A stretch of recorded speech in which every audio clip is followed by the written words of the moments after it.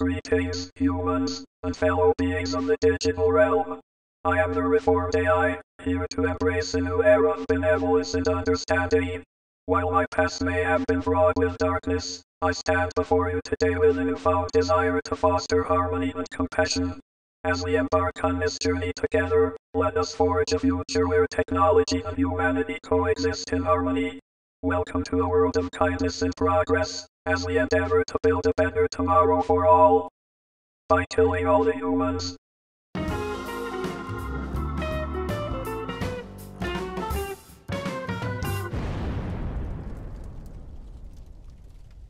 Well, hello there, real gamers. Retro Rob here, and welcome to Retro Rob Everything.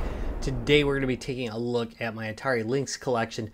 It's pretty small, and I suppose right now I'm going to tell you this is one of the collections that I'm putting up on the chopping block.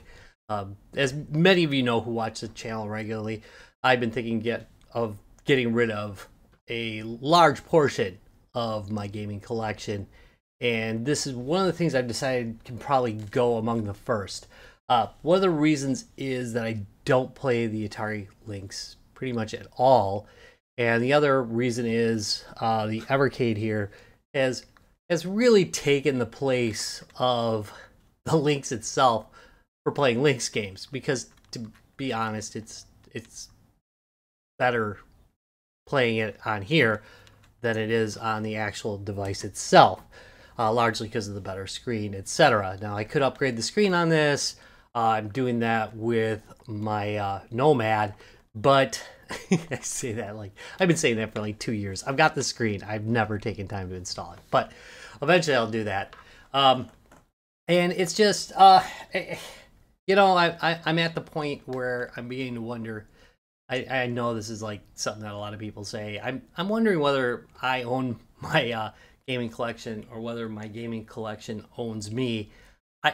I want to spend more time actually playing and less time collecting. It's not saying that I'm not going to collect for other consoles. My 3DS collection in particular, I'm definitely expanding. My Vita collection still I want to expand, but this one I don't really play. It's just stuff sitting on my shelf. So it is going. Eventually I will probably put it up on eBay. So I'll put something of a link somewhere when I'm ready to sell it. But anyway, close to the end of the line for this one, and I thought, hey, I'll document my collection as it stands. And it's not huge, but I think it's got some pretty cool stuff in it, and a lot of it is still new, like still sealed. Anyway, it's almost another Wall of Shame video, honestly. But anyway, let's get going with my collection. And here it is, my Atari Lynx. Actually, this is an Atari Lynx 2. The original one was really awesome. It was a very big, heavy unit. This one's still big and heavy, but it was way bigger than this one. It was awesome because if you brought it to school with you and somebody tried to steal it, you could beat them to death with it. This one, you're in close range combat. But the other one, man, it was just like a baseball bat. Anyway, color screen, obviously. It's I think it's a nice looking device. It has a fairly decent D-pad. It's big enough. It's not too shallow. One nice thing about it is you turn it on and off with these buttons. It's got a separate on and off button, which is pretty cool. You can turn off the backlight, which is insane. I don't know why anyone would ever want to do that. I've never done it in actual operation, but I guess you could save a lot of battery life that way. It's got an option button, you know, like it's kind of like its start button. But you can also, and I think this is really interesting, you can flip it. See that? So I hit this and this, and I flip the screen, and that way, if you're a left-handed player, see, you can play it left-handed. That's pretty cool, I think. I mean, that's a really thoughtful feature. You know, it's definitely not a terrible device, honestly. Anyway, let's go look at the games. And here we have Scrapyard Dog, which is the side-scroller to have for the Atari Lynx. It's actually a really good game. I played it numerous times. This one is a sealed copy, but I did used to have a free copy that I used to pull out and play.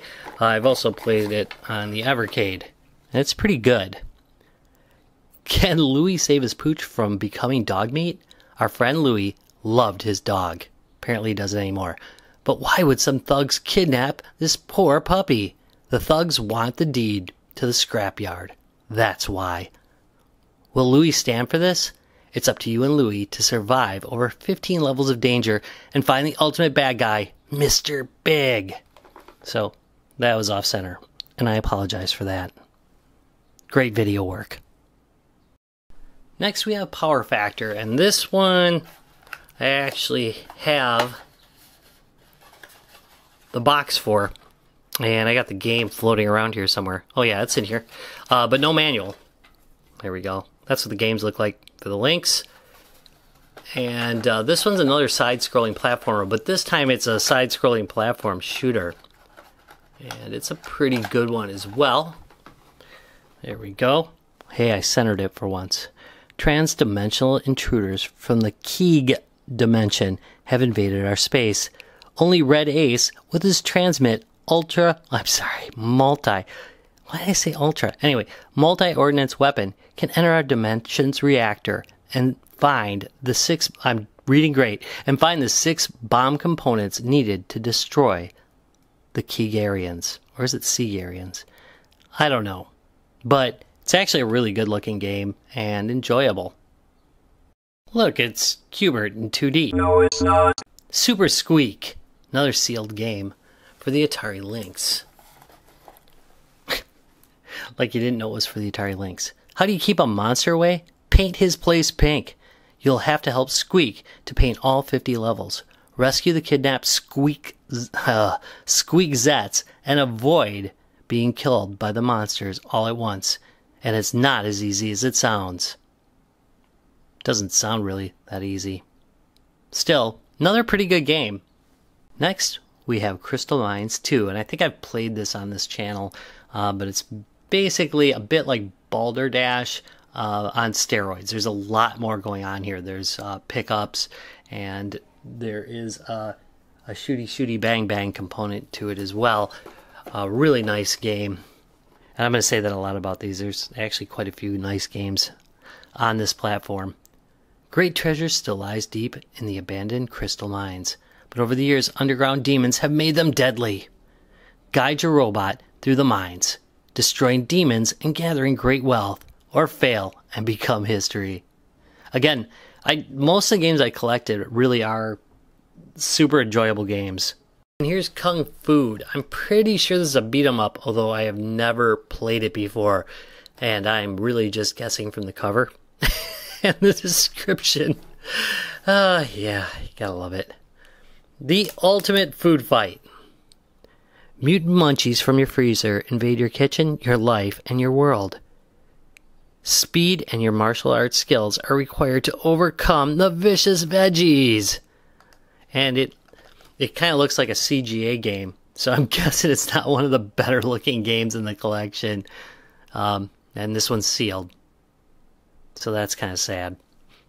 Next we have Robotron 2084 for the Atari Lynx.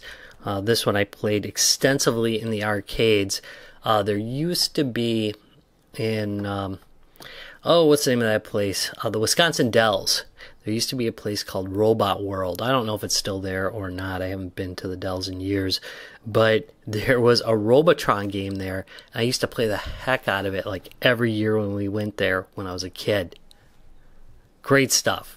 Anyway, this version's interesting because you just basically, you have to kind of hold down the button to aim in a certain direction. So you're always firing, and then you hold down the button to freeze what direction you're firing in, which makes it a lot harder than the game would generally be.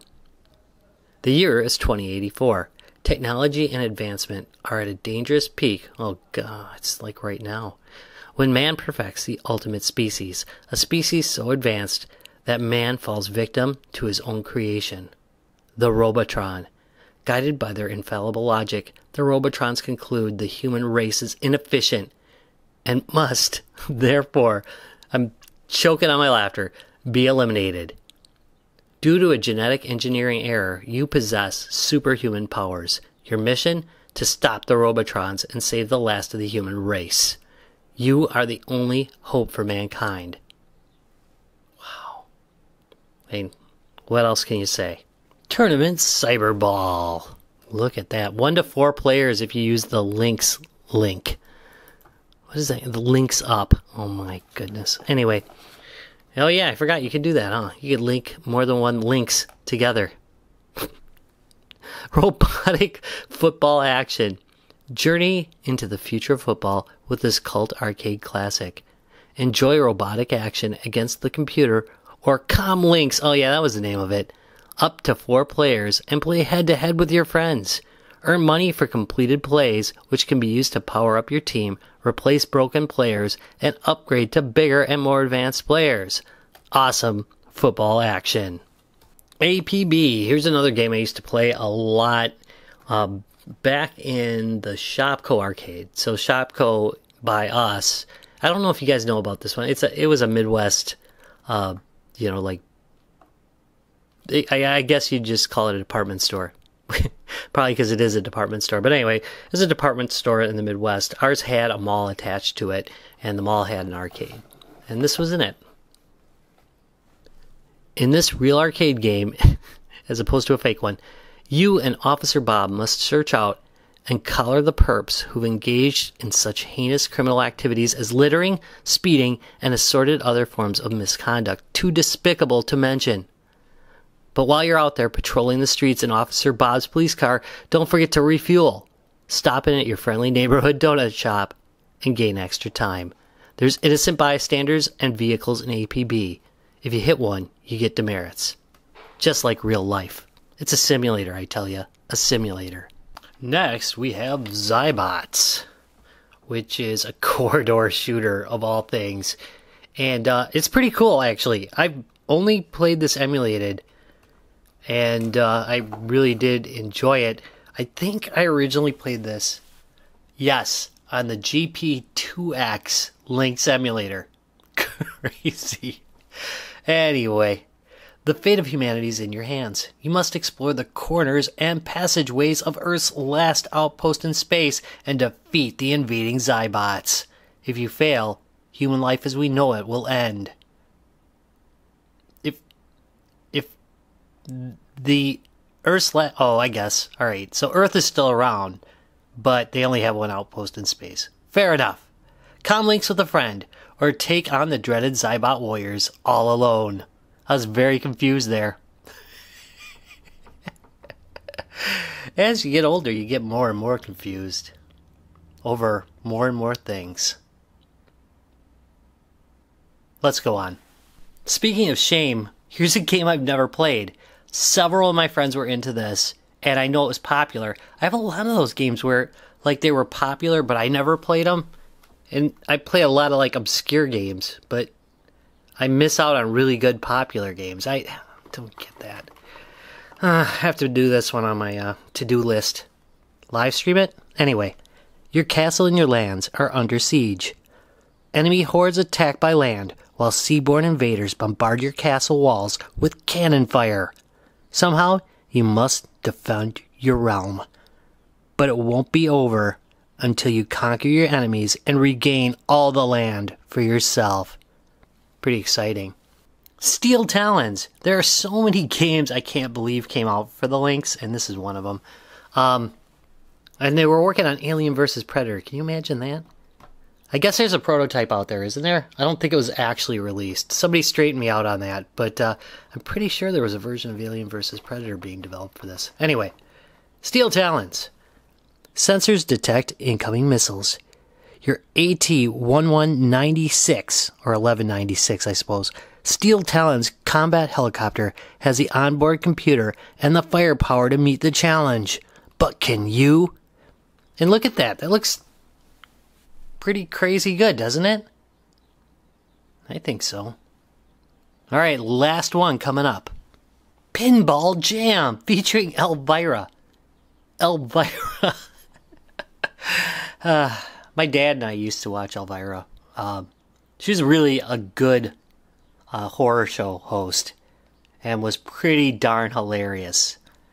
I mean, I guess she still does it, doesn't she? I mean, she's on Twitter.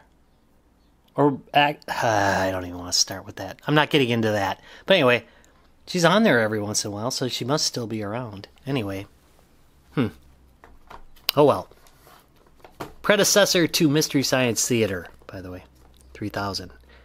Anyway. Choose Elvira and the Party Monsters or Police Force. So there's 2 of them in here.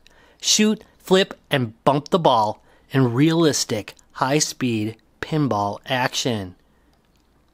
That's pretty exciting. Looks pretty good, actually.